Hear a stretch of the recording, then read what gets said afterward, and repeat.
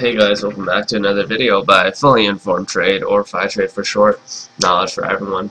My name is Alex Cho, and today I am just going to be talking about the dollar index. And right now the dollar index is having a decent day on the session, but it is relatively flat. It looks like one of those rising star formations, which I'll go ahead and zoom in a little bit for you so you guys can probably see it.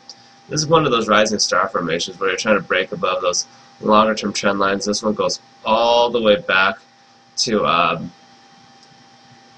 2011 mid-year, and this area is trying to break above it, but I'm anticipating some resistance. So even though the stock market had a pretty negative day, it fell by 1.5%, I'm anticipating the dollar index to eventually pull back on the session, and when it pulls back because of this resistance area, chances are you're going to see the US stock market float upwards towards the end of the session.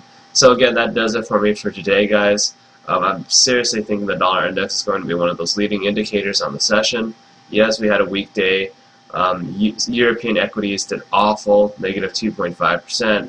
Just a knee-jerk reaction of a blackout in equity throughout the world. But again, you know, this is typical trading.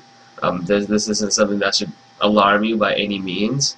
But again, I'm really looking forward to a decent rally mid-session for the Dow component, and the dollar index says it all. Take care, folks, and if you have any questions, leave a comment right below.